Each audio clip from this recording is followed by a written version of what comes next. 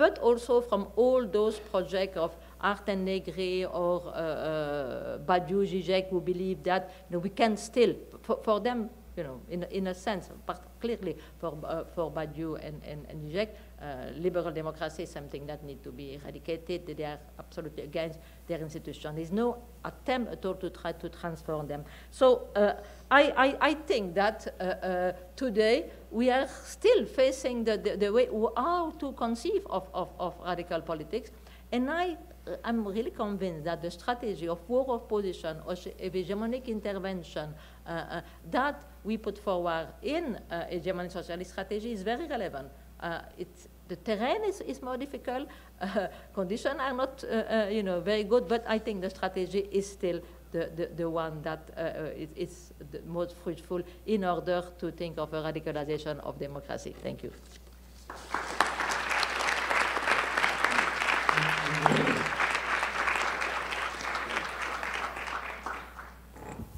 We have a few minutes for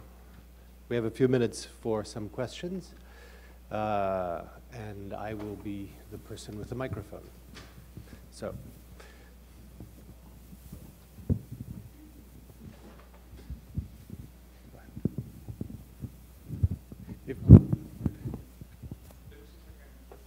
Okay. I think you probably can. Okay.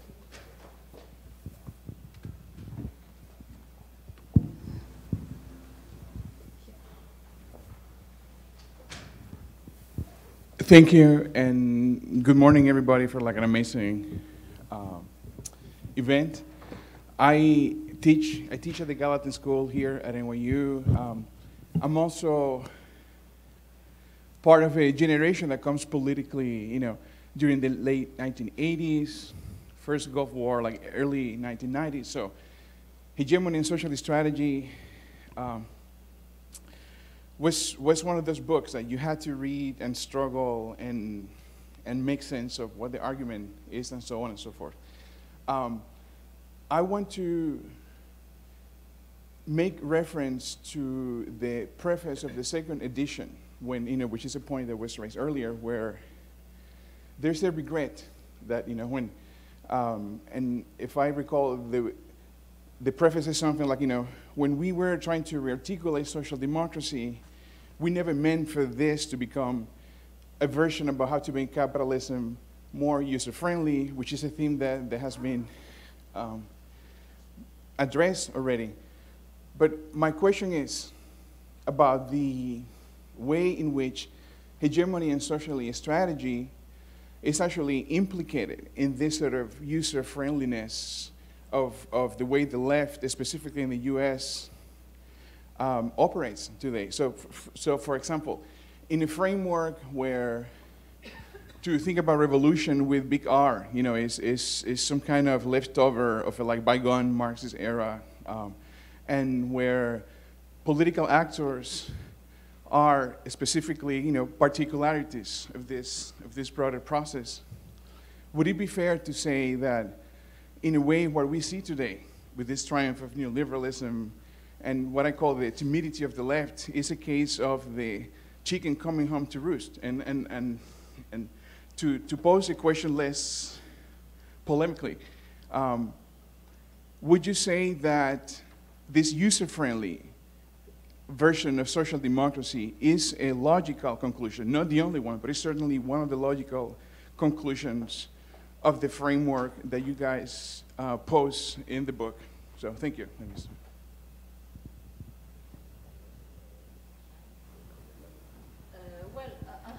sorry, but I don't really understand much.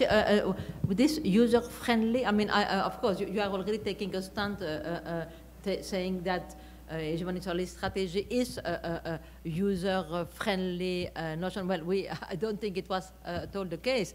It might have been interpreted by some people, and in fact, I do agree. I think this Nancy who make this point, that there have been some interpretation, and some people have read our book in ways that really must have been extremely shocking for us.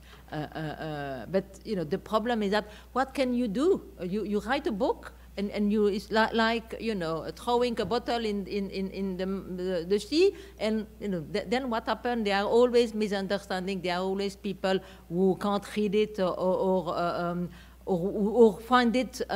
In fact, it was quite curious because some people didn't like it at all for the wrong reason, because in fact they were, when we discussed with them, we realized that, you know, they read it in a way which was not really what we meant. And when we had a discussion, we realized that we agreed more.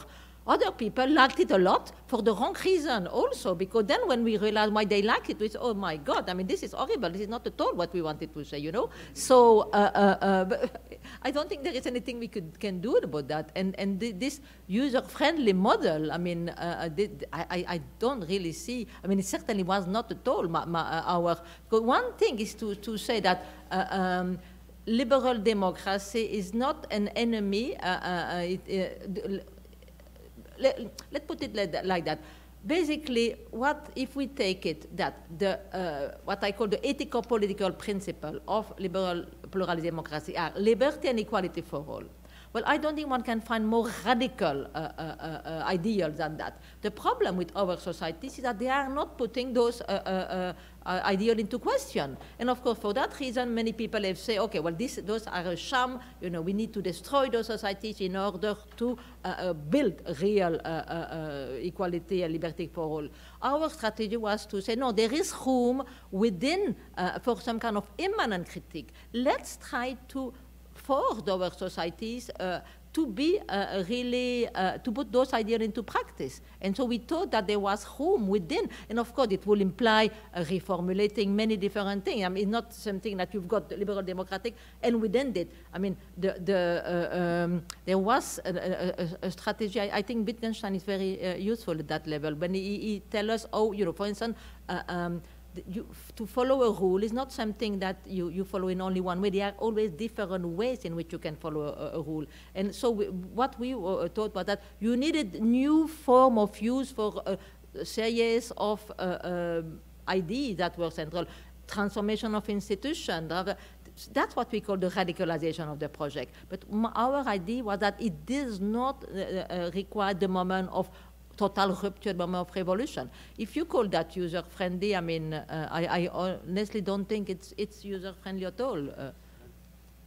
Yeah, I'd like to comment on the question, which I think is a deep and poignant question, and I wouldn't want to, I'd like to sort of broaden the question beyond hegemony and socialist strategy. I think that those of us on the left need to think very deeply and non-defensively about the ways in which the kinds of theorizations and the kinds of political practice that we have formed the center of our activities over the last 25 years may have, in fact, yes, dovetailed all too neatly with what you're calling a user-friendly neoliberal capitalism. And I don't say this, I want to again be clear, to blame, you know, the book. I've made the same argument about the whole of second wave feminism, which again I don't want to blame. But I think we really need a searching, you know, attempt to think about what did it mean. At the very least, it's a coincidence.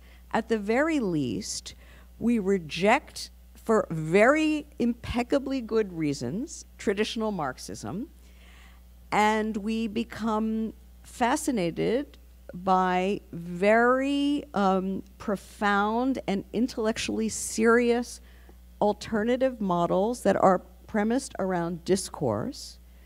We basically forget about the critique of political economy and about the project of critical social theory more broadly. We essentially preoccupy ourselves with cultural critique, theories of articulation, and so on.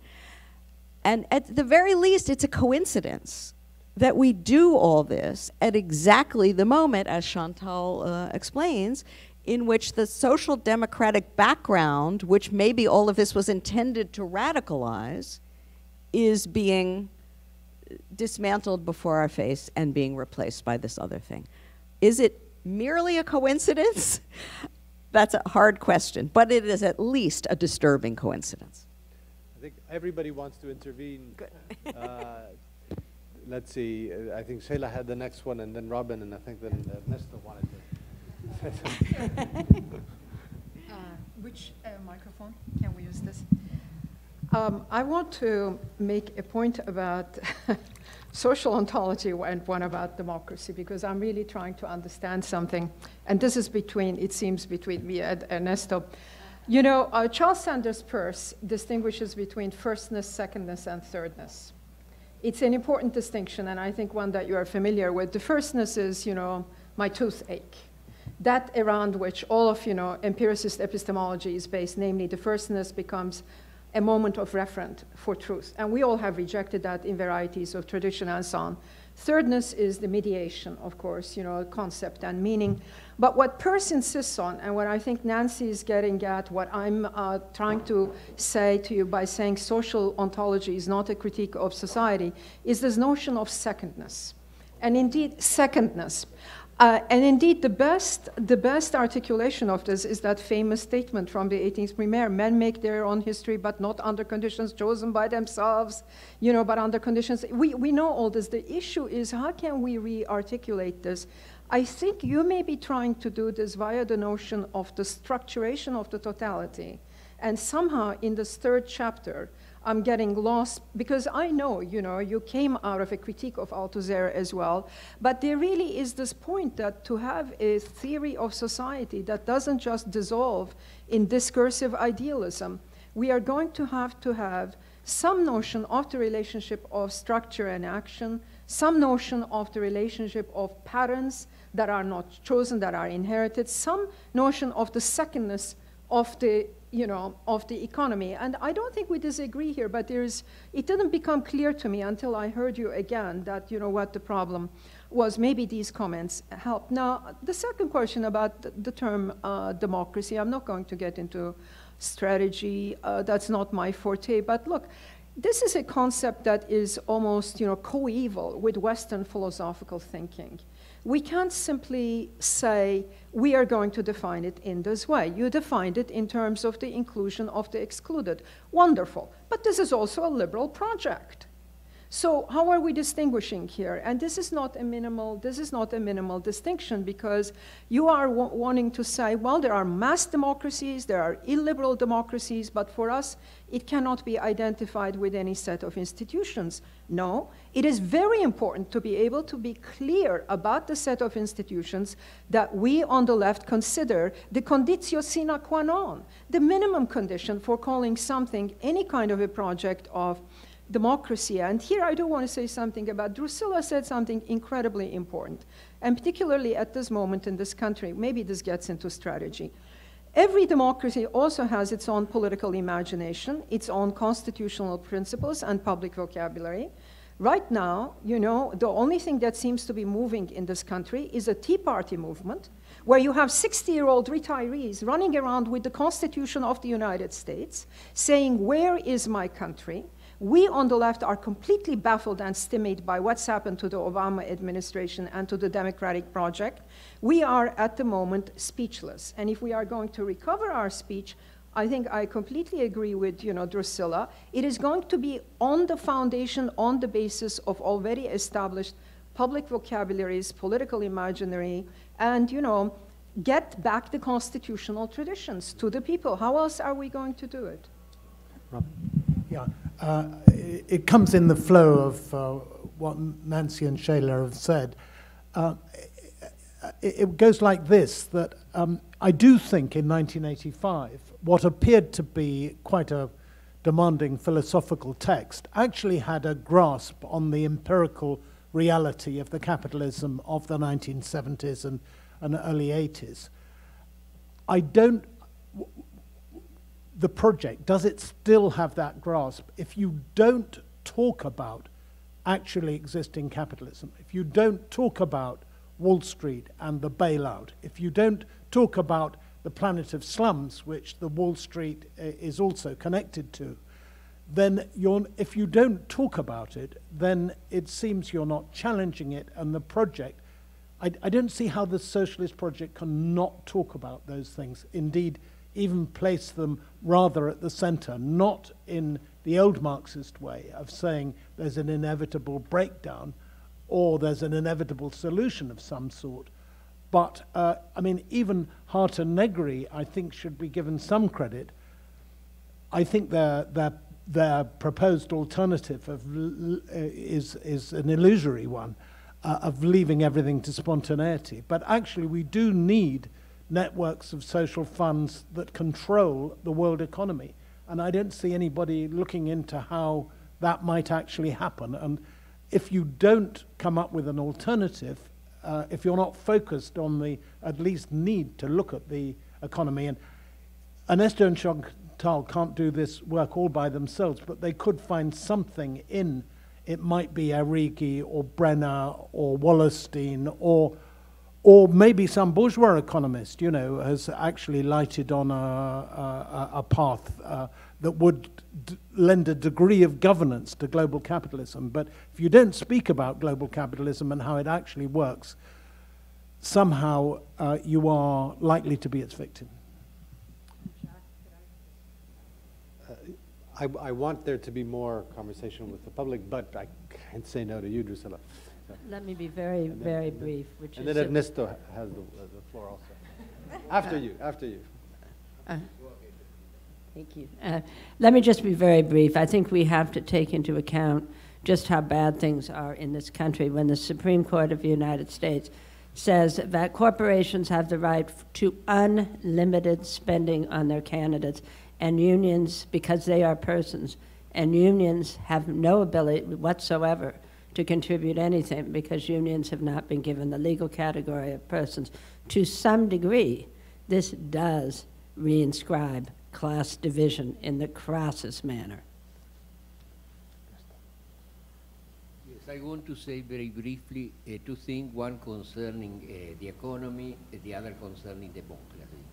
Of course, that there cannot be a radical critique of capitalism and radical democratic project without passing through a critique of the political economy. That is a point that is for me so obvious that although it is a point which requires to be reasserted from time to time, as Nancy has done it in a quite nice way. The point is, what is the critique of political economy? Certainly, the foundations of Marxian economics were deeply flawed. The labor theory of value cannot be accepted. Robin has reminded us of the book by Ian Stedman and the Sraffian critique of the theory of value. And many of the categories of Marxian economics require to be radically reformulated. If we are thinking in a left-wing critique of the political economy, two aspects I think are essential. First aspect, we have to think in the relationship between the economic movements of society and the state institutions. Secondly, what we have to think is what are the social agents of an anti-capitalist project which are created as a result of the process of capitalist development. The Marxian tradition thought that there was only one location, which was the location of a radically anti-capitalist struggle, which was the working class giving its position in the process of production. But for reasons that I don't have time to explain here, I think this cannot be maintained. Capitalism is creating many other contradictions, creating social marginality, creating imbalances between sections of the economy, is creating ecological problems, and each one of these spheres generate possible historical actors which are not simply cultural struggles, are very much struggles which take place around the institution and everything concerning them. So from this point of view, I think the task of a critique of the political economy is a very central, should be a central task of the left. But that we have really a new beginning, not a total beginning. You have mentioned Brennan and some other authors who have made a very valuable contribution. The elements are there.